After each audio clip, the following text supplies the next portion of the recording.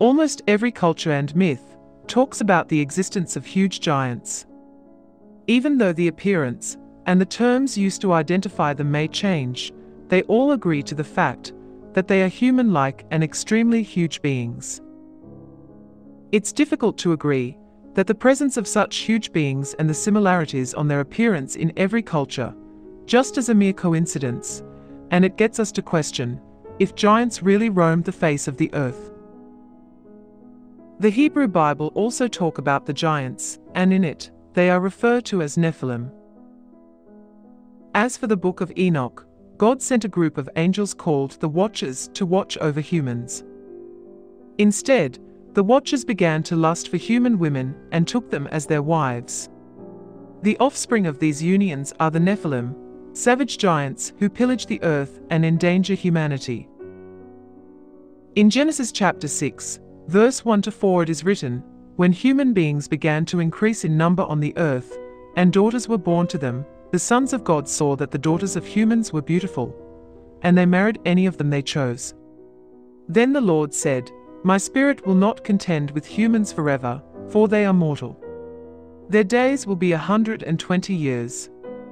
The Nephilim were on the earth in those days and also afterward, when the sons of God went to the daughters of humans and had children by them. They were the heroes of old, men of renown."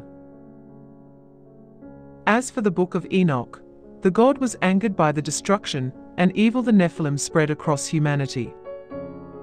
So God decided to eradicate them from the face of the earth. This is the reason for the great flood mentioned in Genesis, in which Noah and his ark makes the appearance. Many are inclined to believe that the great flood is real, but not the existence of Nephilim.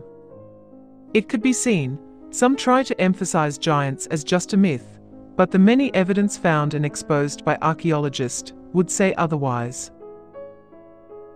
There was a time when the existence of giants were openly admitted. Many newspapers reported about unearthing enormous skeletons and bones, and produced them as solid evidence for the existence of giants.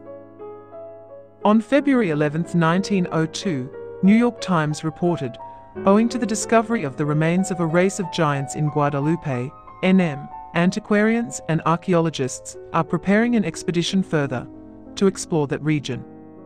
This determination is based on the excitement that exists among the people of the scope of country near Mesa Rico, about 200 miles southeast of Las Vegas, where an old burial ground has been discovered that has yielded skeletons of enormous size.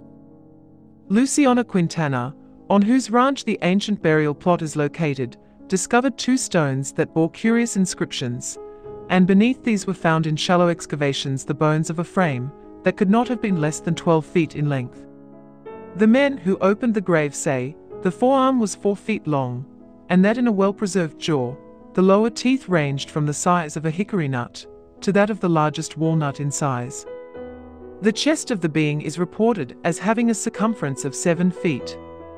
Quintana, who has uncovered many other burial places, expressed the opinion that perhaps thousands of skeleton of a race of giants long extinct will be found. This supposition is based on the traditions handed down from the early Spanish invasion that have detailed knowledge of the existence of race of giants that inhabited the plains of what now is eastern New Mexico. Indian legends and carvings also in the same section indicate the existence of such a race.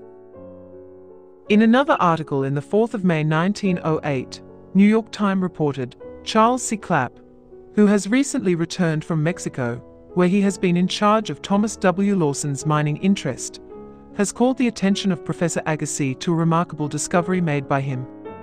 He found in Mexico a cave containing some 200 skeletons of men each above 8 feet in height.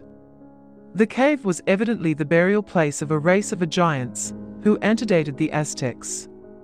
Mr. Clapp arranged the bones of one of these skeletons and found the total length to be 8 feet 11 inches. The femur reached up to his thigh, and the molars were big enough to crack a coconut. The head measured 18 inches from front to back. These articles are mentioned along with the main news section, and New York Times is a well-reputed newspaper, so it is unrealistic to believe that these reports as just pranks. In 1890, a French anthropologist Georges Voca de la Pouge found 3 very large human bone fragments in the Bronze Age cemetery of Castelnau-le-Lez in France. He estimated from the bone size that the human may have been about 11 feet tall. He published these findings in the journal La Nature by naming the bone remains as Giant of Castelnau. In the journal he describes, "I think it unnecessary to note that these bones are undeniably human, despite their enormous size. The first is the middle part of the shaft of a femur, 14 centimeters length, almost cylindrical in shape, and the circumference of the bone is 16 centimeters. The second piece is the middle and upper part of the shaft of a tibia. The circumference is 13 centimeters at the nutrient foramen.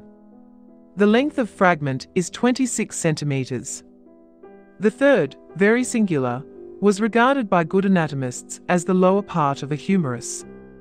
The volumes of the bones were more than double the normal pieces to which they correspond. Judging by the usual intervals of anatomical points, they also involve lengths almost double. The subject would have been a likely size of 3 meters. Regardless of this being a very important discovery, after 1892, no peer has reviewed de la Pouge's paper or done an analysis on the bones.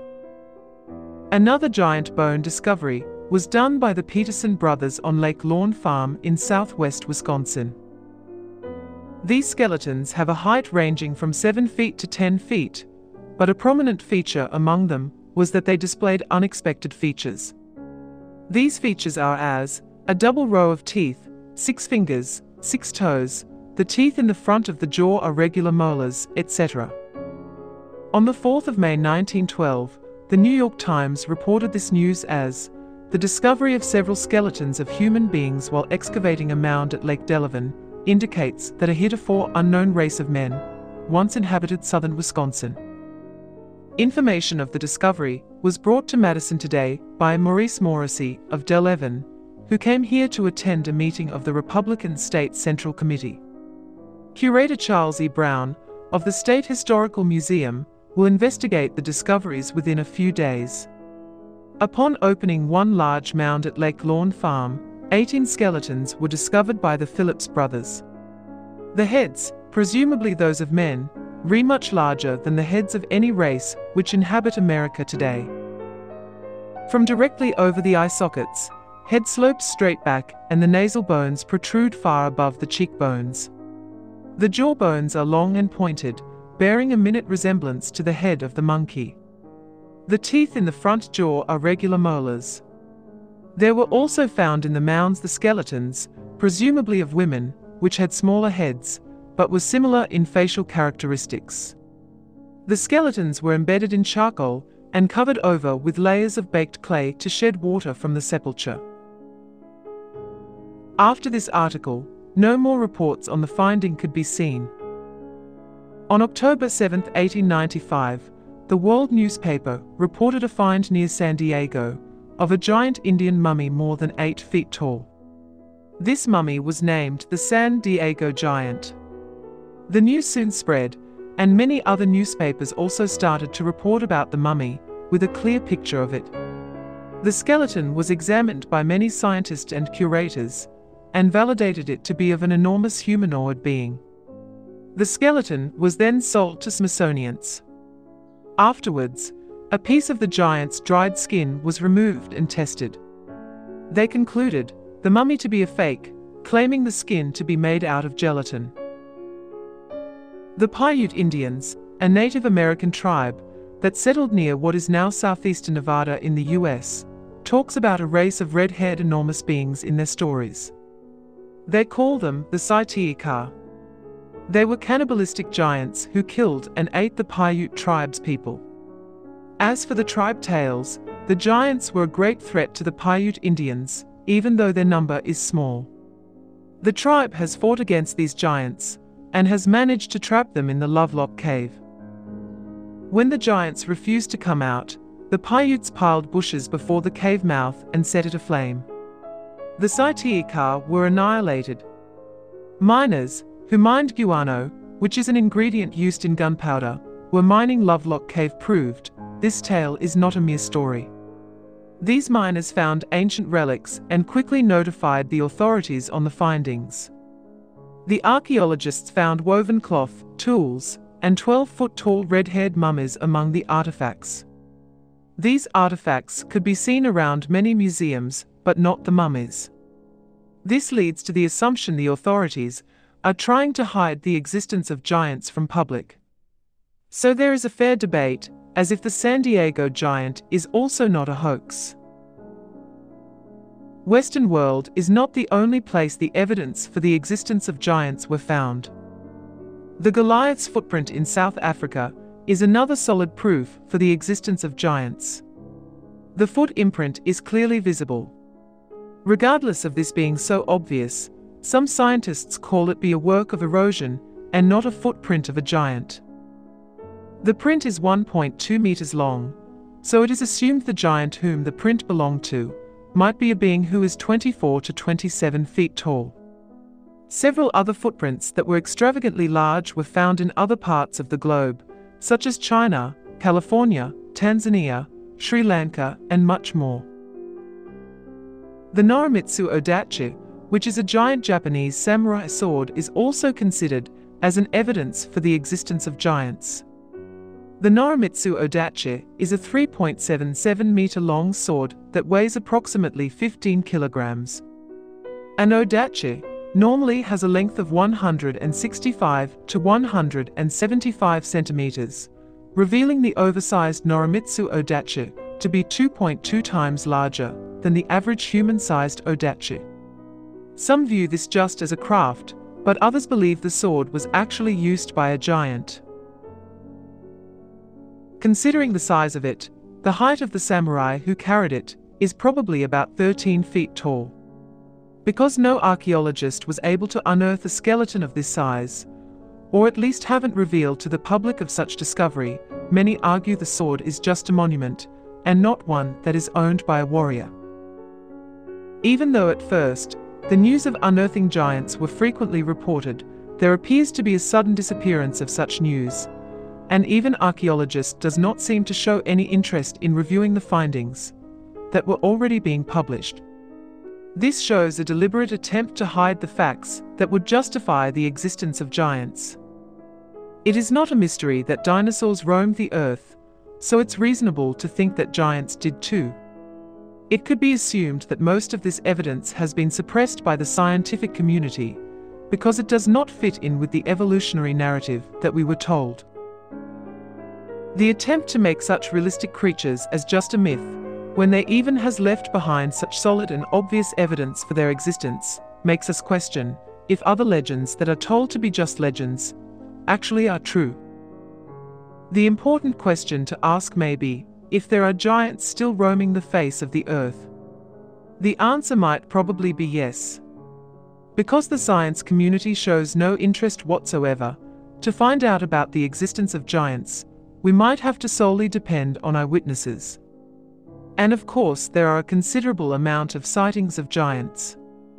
The most significant of those is the giant in Afghanistan. It is said the US military men encountered a giant red-headed beast along a goat path near a cave in rural Afghanistan. None of the authorities officially confirmed the encounter and has made sure to make it look as an urban legend. It is said once a group of US military men went missing, so a search troop was set out to find them. The search troop then came across a cave, and from it emerged a red-headed giant of about 18 feet tall with a gigantic spear. Immediately the giant pierced through one of the soldiers, killing him on the spot. But somehow the military men have managed to kill the giant with the help of many bullets. Inside the cave, the search troop has found many human skeletons and broken military equipment. So they assumed the giant is cannibalistic, and the military men that went missing were unfortunate victims of the giant. The dead body of the giant was then transported to a secret facility in US for further examination, but as expected, these results never got out.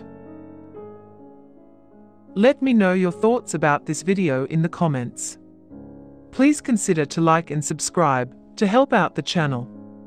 My Patreon and subscribers, thank you so much for your support, and I value it so much. I hope to see you again in another story to tell.